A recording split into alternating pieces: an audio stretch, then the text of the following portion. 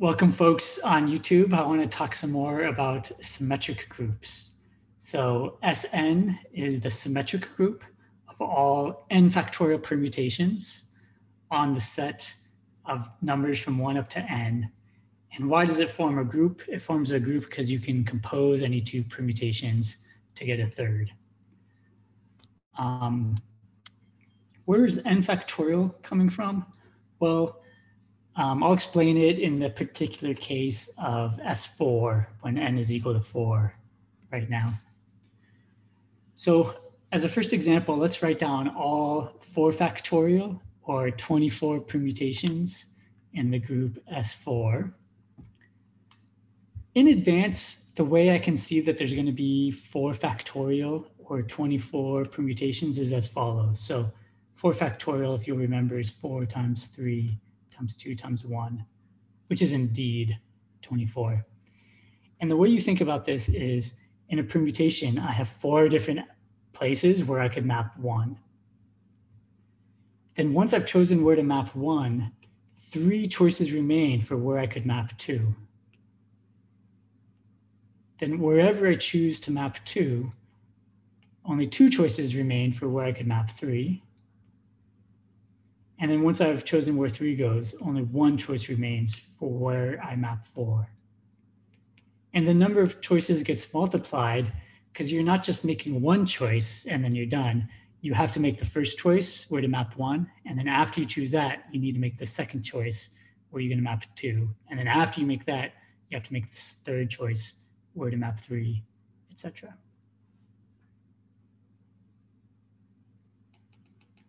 Okay.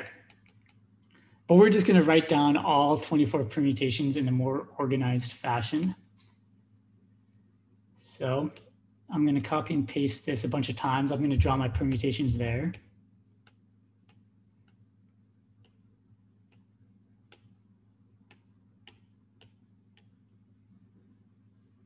Okay, so here I'm going to draw 4 of my 24 permutations.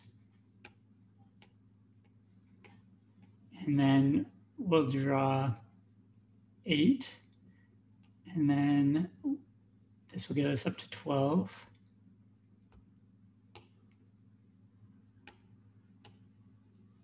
And then we're going to draw all 24 permutations. Okay, a daunting array.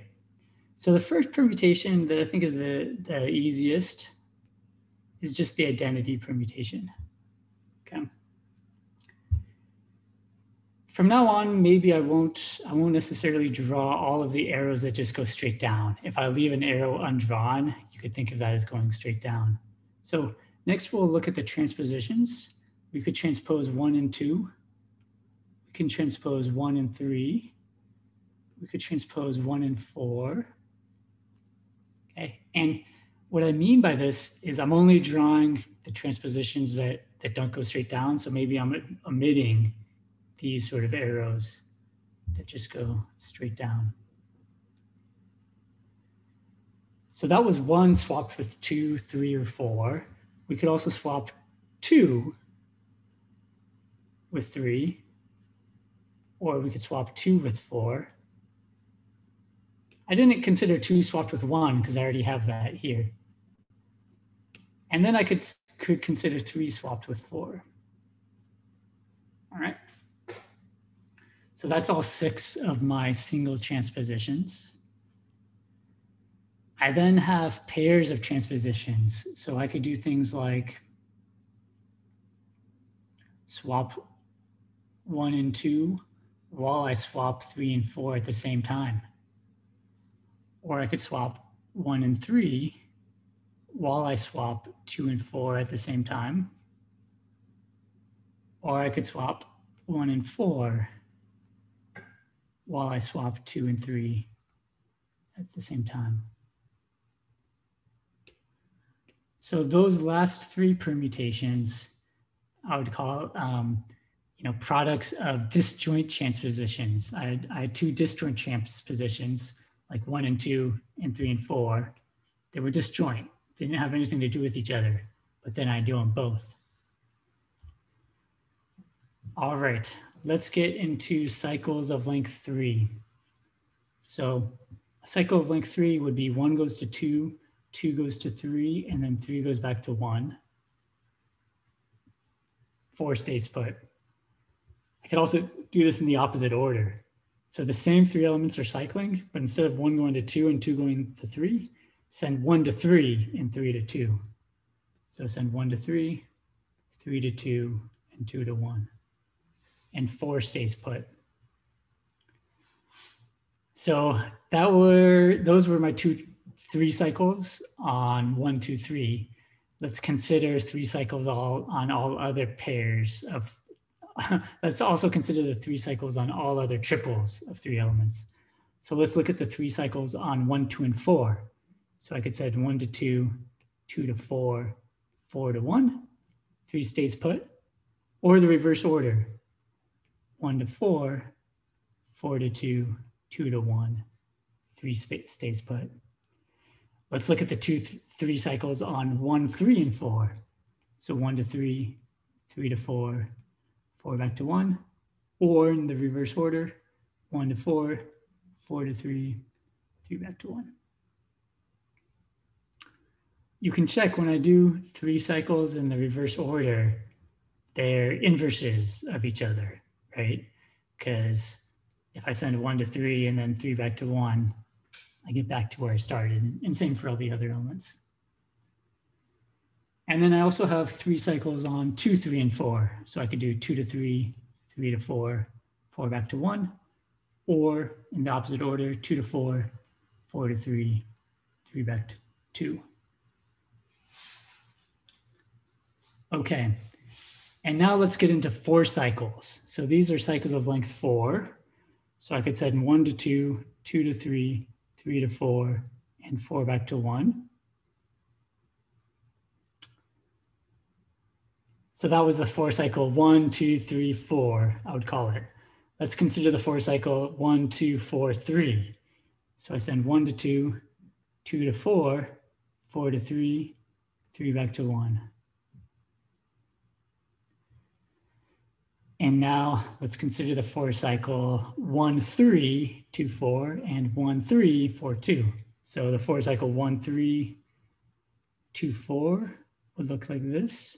1 goes to 3, which goes to 2, which goes to 4, which then goes back to 1. And the 4 cycle 1, 3, 4, 2 would go 1 goes to 3, 3 goes to 4, 4 goes to 2, which then goes back to 1. And lastly, I have my 4 cycles that start with 1 to 4. So I have 1 goes to 4, 4 goes to 2, 2 goes to 3, 3 goes to 1, or 1 goes to 4, 4 goes to 3, 3 goes to 2, and 2 goes back to 1. So I think I did it. I think I successfully wrote down all 24 permutations in this group S4. In my next video, I'll explain the names of these permutations. But let me just write down the names right now to give you a preview. Oops. This permutation I'd call the identity. We'll be learning about cycle notation, in which this permutation will be called the transposition 1, 2. This will be the transposition 1, 3.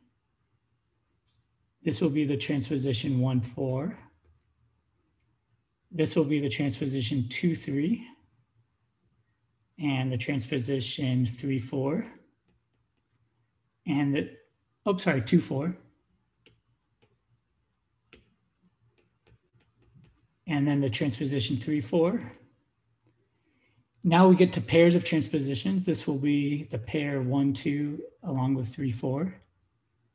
This is swapping 1 and 3, while also swapping 2 and 4. Here we're swapping 1 and 4, while also swapping 2 and 3. Now we get to the 3 cycles. This is the 3 cycle 1, 2, 3.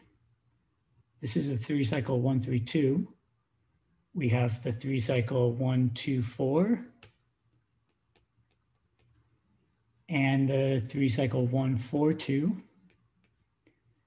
the 3 cycle 1, 3, 4, and 1, 4, 3, and the 3 cycles 2, 3, 4, and 2, 4, 3. And now we have our 4 cycles, 1, 2, 3, 4, 1, 2, 4, 3,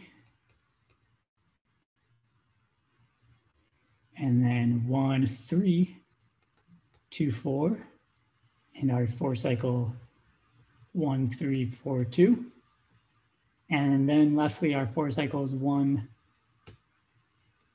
4, 2, 3, and 1, 4, 3, 2.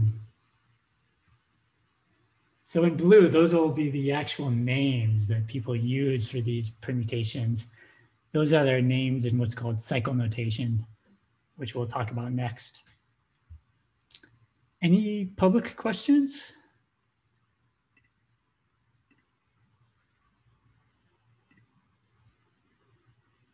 Thanks so much.